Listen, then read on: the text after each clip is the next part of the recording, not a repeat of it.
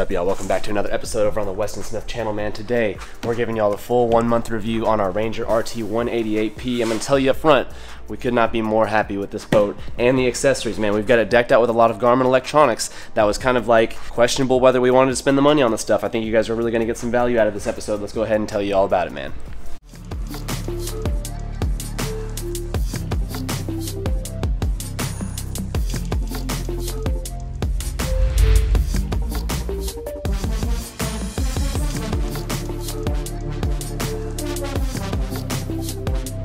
Go ahead and get into it, man. I'm gonna go ahead and clear the deck, get this thing all nice and prettied up for you guys. We'll start talking about it.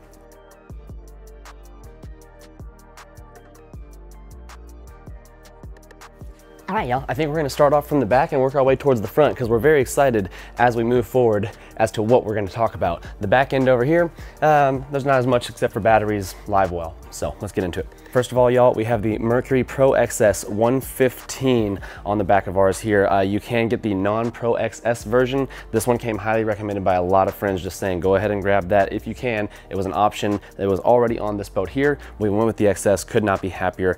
You're gonna get a motor support with it from the dealership you buy it from. As far as wear and tear in the first months goes, you know, we got a couple little nicks here and there. We've hit a few stumps. I don't know if we've hit any rocks, but yeah, it's happened. Oh, we did run over the concrete. This is from not trimming the motor up. One of our first times ever taking the boat out, and we kind of scraped the concrete on the ramp. It happens. On the back of ours, we have this Garmin transducer.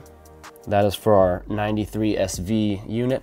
Let's go ahead and now hop on the boat. So for us in the storage unit we're in, we can have up to 12 hours of electricity. And so we found that when we charge this boat, it actually gets a full charge just overnight. So anytime we want to come and use this thing, 12 hours seems to be the ticket. I'm sure it could charge fully in less, and I don't think we've ever wore it all the way down, but it's nice to know if you guys get like a storage unit and maybe it doesn't have continuous power 24/7, that if you plug it in and you get a 12-hour charge, it's going to be enough to run your boat. As far as storage goes, these two boxes in the back, we primarily leave open for when we have guests on the boat. So like if my buddy's coming along and he's got a backpack, somebody's joining us and they've got some tackle, toss them in these two boxes right here. That's really been their primary use, and we've been loving having as much storage as we do.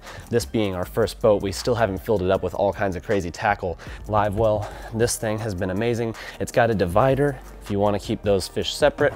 The live well has worked fantastically for us every time we have needed it. The controls are right up here. So we just put it on manual and it starts filling. Once it gets a little water in there, we put it on auto and we switch this to auto. Then what it's gonna do is only cycle in new water every so often as it feels necessary. Next, we have the coin box. We opted to get the coin box instead of that third seat. We really enjoy having it. This guy has got a couple USB ports. It's got 2 cup holders on it right here, and it just makes for some extra storage space. We've been using it for primarily like the cell phones, things of that nature. Instead of that third seat, we really enjoy it. It also makes us an excellent step. You go from the back of the boat to the front of the boat with ease instead of stepping over a third seat. Definitely a good option for us. We really enjoy that coin box being on there. And I think for the 2020 models, it is color matched. I don't know if it was on previous years, but yeah, the coin box and the console on, and maybe it's the P models, is color matched. And with that being said, this is the 188P, 18-foot 8-inch. As far as deck space goes, man, on the 188, we've had up to 4 people on this boat, and we've actually had a bunch of fun. I mean, I feel like there was still plenty of room on this deck. We've had 3 people out plenty of times. That's actually been probably most frequent. And then Devin and I, when we get out, we got just tons of space. I mean, it's been fantastic. So yeah, man, the 115 has been more than enough. When we took this thing out to Lake Fork and we were running the boat lanes,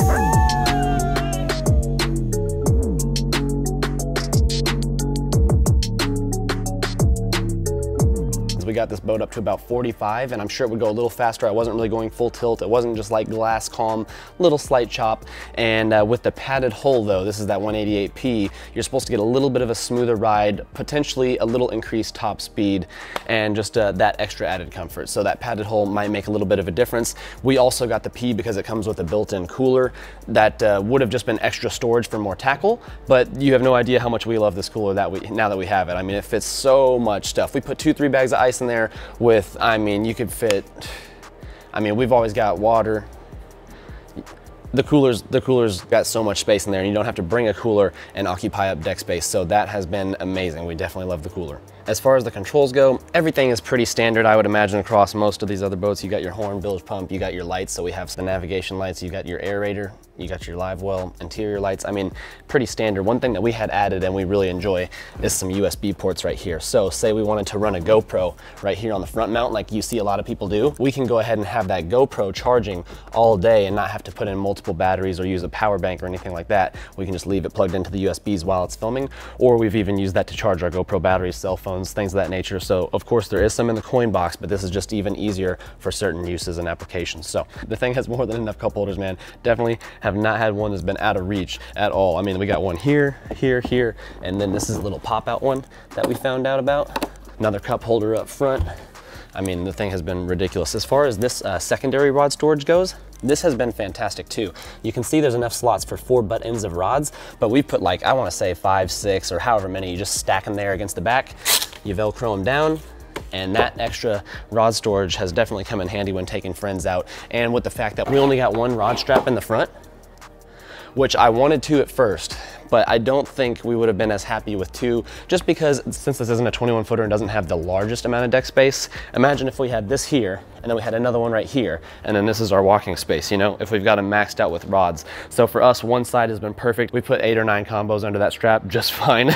And so what'll usually happen is we'll end up with like 5 here and 4 there or something like that as we fish, and we've got plenty of space, so that's been great. The center step, we've just been decking out with some of the essentials: sunscreen, towels for cleaning the boat up afterwards, paper towels, bag for trash and plastics. This thing has been great. This little guy right here, we've got our line cutter attached to it via a carabiner, and then of course once we get out we usually put our pliers in there.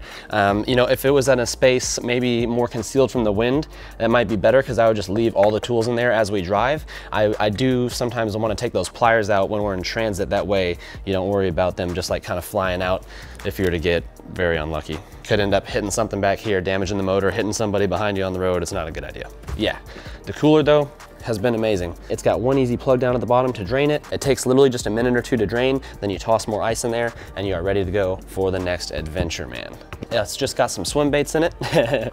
We keep this box, this is pretty much where all our plastics go. So every time we take the boat out, we grab our money bags full of our plastics, we toss them in here, and this has been an excellent amount of space for all the soft plastics. And then what we do is all of our terminal tackle and a lot of our hard baits actually end up going in this front storage here. This thing has been where I put all my camera gear, and then also a lot of our baits in our tackle backpack and all of our terminal. We just load everything in here every time we take the boat out. It's only like 6 bags total when you think about everything, so it's not that bad loading and unloading each time. And then also in here is, we've used our seats a handful of times too. I'll go ahead and roll some footage of how easy these things are to install and just like set up. Boom. Unstrap. Open up, good to go. Yeah, it's that easy, man. It takes only about a minute and you're riding in style and comfort right here. I'm telling you what, these things have been amazing. I've only used it a couple times up at the front, but it really helps out as far as like pressure on your knees and stuff. If you're trying to work the trolling motor all day standing up, it makes a difference, man. Sometimes you want to just kick back and relax. So the seats are definitely fantastic. We've got the one for the front and the back. Now we've got this storage up front here. We've just been keeping the net in here. We've also got our life vest, we've got our ropes and fire extinguisher, buoys, all the essentials. I'm telling you what, I mean, it's more space than we have needed so far. There's gonna be a day when we fill this thing up and it's just always got our supplies on it, but for the first month, we have not felt short of storage. That is 100% for sure. Obviously, having the trim switches up front has been very beneficial. You'll find yourself in shallow water, trim the motor up. It has come in handy many a time. We've got more USB ports up here that we've used to charge more batteries and run equipment, and so we had those installed aftermarket. This piece here that is new on the P models for 2020, I believe, maybe it comes on the non-P versions, but I forget, but this mount supports up to like 9-inch screens, and we got a 10-inch, so we actually had to get a RAM mount placed on this deal, and that allows our screen to sit here, which is also good too, because if you needed to adjust your screen because of glare, we can actually rotate our screen, and it's at slightly different angle than it would have been if it was installed on this flush mount. So that was actually a pro rather than a con. Now we also opted for the Garmin Force trolling motor with Livescope transducer. I gotta say, even though this isn't part of the Ranger portion of the review, the thing has been amazing. I mean, the first one was like a 70 horsepower Maxxum, no spot lock. This thing is a freaking dream. It's so quiet, effortless. The thing goes like 4 miles an hour, and I think we're only running it on less battery than you guys might with your larger boats running more batteries, so we can reduce weight and not have to do the whole 36 volt thing. So the thing has been amazing. Super quiet with the brushless motor. Yeah, the spot lock has been ridiculous. That Maxxum did not have it. Keeps you in a spot when you're retying, or if you're in a sticky situation, there's a little bit of wind and you gotta adjust some stuff on the back of the boat. You can lock your location. Spot lock is a must, and we are glad that we've got it on this thing. The transducer for Livescope has been insane. I'll go ahead and overlay some footage of us seeing fish and watching our baits fall. I mean, the stuff has been crazy. We have that 102 SV screen up on the front. You'll see it right here. They are right in front of the boat. They're going towards you now, Devin. They're going towards you now, Devin. Oh. Yep. That was good. Dude, there's crappie all over our tree now. Wow. Wait, look at that. Wow, look, there's the tree. Crazy, dude. They're under the boat, dude. Where's my bandito bug? There's the bandito bug. Watch. Pop, pop, pop. This is that 102 SV touchscreen unit. 4 presets for all your menu options that you want to save on the fly. The thing has been amazing. And for the back, we've got the 93 SV. These are both the UHD units. Same thing, touchscreen, got room for presets. They've just been fantastic, man. We're loving these units. We'll put all the stuff down in the description if you guys want to check it out, of course. From the screens here down to the Livescope and the transducers and everything.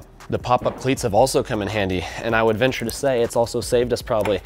Some people have those cleats that stick out, and a buddy of mine already recently broke a rod on someone else's boat whenever he was dealing with those cleats that stick out this way. So definitely these pop-up cleats have been beneficial. We've used them a few times, and it's nice having them stowed away and flush mount essentially when you don't need them. So that is definitely a pro for us. Also, we got the fishing package, which I feel like is a 100% necessity. I don't know why they call it the fishing package. You basically have to get it. It comprises of the cover, which the cover is so easy to use. With the 188, you get a single axle trailer. And although a double axle does bring you a little bit more comfort, it is nice knowing that you don't have to replace 4 tires every time they go out. It also comes with a spare with that fishing package.